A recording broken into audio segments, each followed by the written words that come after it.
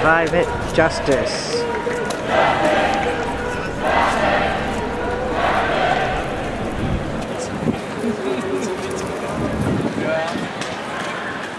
Fossil fuels in the ground!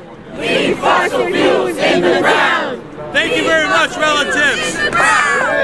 I'm part of a 15-strong delegation of Indigenous people from the Pacific. We are here because if we have a temperature rise of more than 1.5 degrees, we are facing genocide. We are facing the loss of our land and the loss of our culture. So I'm here to unite not only with other Indigenous people, but all good people who want to fight for the future of our planet. So you said we are the red line.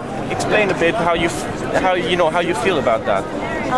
We are the red line, we are the front lines. We are the front lines of the climate crisis. Pacific people have contributed the very minimal least to climate change, and we are suffering the impacts of 200 years of Western industrialisation. The red line means this stops here. No more COP meetings, no more bullshit, no more politicians, no more corporations. Within us, we need the confidence and the power for people to come together to fight for Mother Earth. That is the red line for me.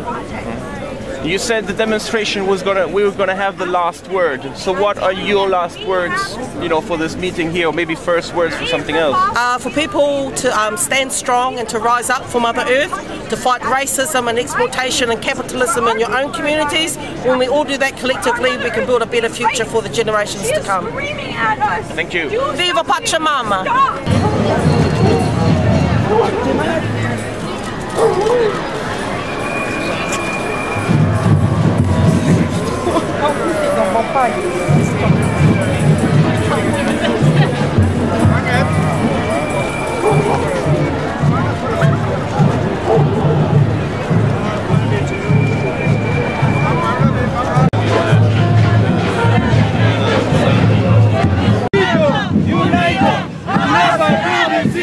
The people united will never be defeated. The people united will never be defeated. Impressive.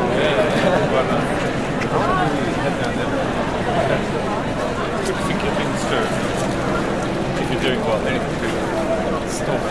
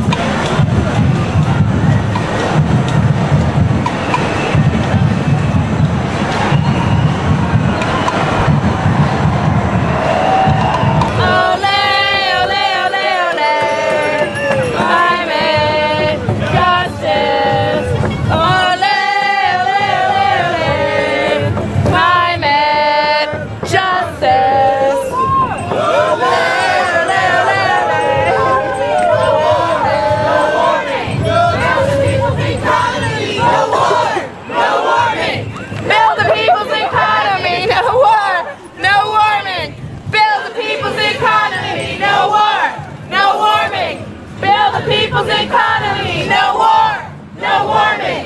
Build the people's economy, no war, no warming.